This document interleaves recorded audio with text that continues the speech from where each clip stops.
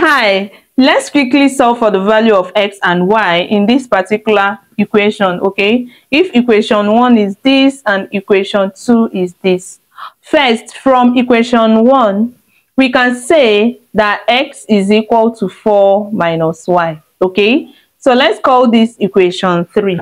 Now let's substitute equation 3 into equation 2, all right? If we do that, we will have that 4 minus y multiplied by y is equal to 12.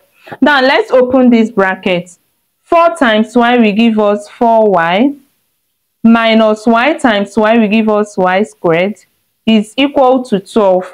So when you look at this, notice that we have formed a quadratic equation, but it's not well arranged. So first, let's transfer the whole of this to this side of the equation. If we do that, we have 12 plus 4y will cross to become minus 4y, minus y squared will cross to become plus y squared is equal to 0. Now let's arrange this well. Y squared comes first, followed by minus 4y, then our constant is equal to 0. Perfect. Now at this point, let's rewrite this. We can rewrite this as what? Y squared minus 4y plus this 12 can be written as 4 plus 8 is equal to 0. Now we can write this as y squared minus 4y plus 4 is equal to minus 8. All right, you will soon see why I had to split my 12 as 4 plus 8. Now we can write this as y squared minus 4 is same thing as 2 times 2, right?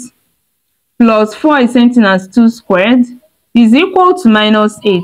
Now when you look at this, notice that this is same thing as y minus 2 squared, okay? Now using the algebra identity that states that a minus b squared is equal to a squared minus 2ab plus b squared, okay? So in this case, our a is equal to y and our b is equal to what? 2. So if you substitute this into this equation, you are going to get the whole of this. So that means we can replace the whole of this with y minus 2 squared is equal to minus 8. All right. Now to remove this square, let's take square root of both sides of this equation.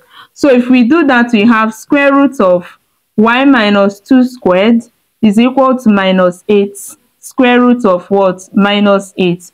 Now this will remove the square root sign. So we have that y minus 2 is equal to plus or minus square root of what? Minus 8.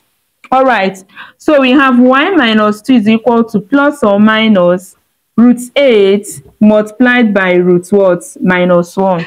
Yes, since minus 8 is same thing as root 8 multiplied by root minus 1. So we have that y minus 2 is equal to plus or minus. Now square root of 8 is same thing as square root of 4 multiplied by square root of 2, right? Yes. Now multiplied by root minus 1. From here, we can say that y minus 2 is equal to plus or minus square root of 4 is 2, right? Then we have root 2 and square root of minus 1 is what? I. So we have that y is equal to minus 2 will cross to become plus 2 plus or minus 2 root 2i. All right. Now we have two values of y from here.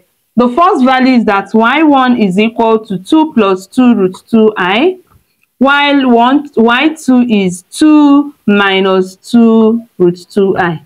Now let's go ahead and get the corresponding values of their x, and we are still going to plug this into the equation to see if it actually satisfies the equation. Okay, so stay put and don't move an inch. All right, now we have that y1 is equal to 2 plus 2 root 2i, but recall that our x is 4 minus y, right? So our x is equal to 4 minus y. So if we want to get xy, x1 is going to be 4 minus y1, and y1 is what? 2 plus 2 root 2i. Okay, so we have that x1 is equal to 4 minus times 2 will give us minus 2, Minus times plus 2 root 2i is minus 2 root 2i.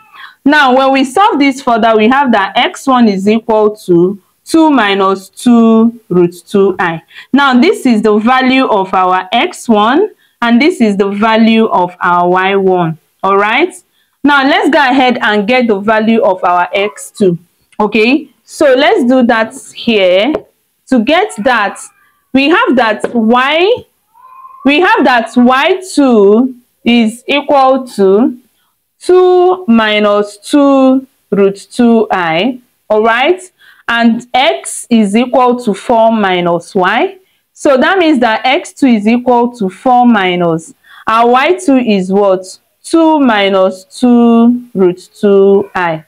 So we have that x2 is equal to 4 minus we multiply to give you minus 2 minus minus will give you plus root 2i.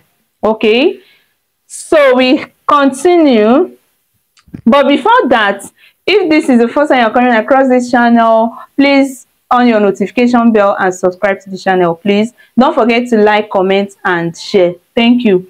Now, looking at this, we can say that our x2 is equal to 4 minus 2 is 2. So 2 plus 2 root 2i.